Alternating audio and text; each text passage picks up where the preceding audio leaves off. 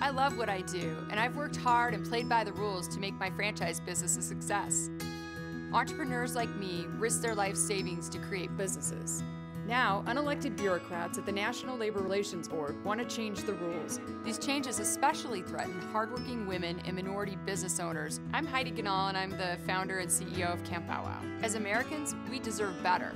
Tell Washington no.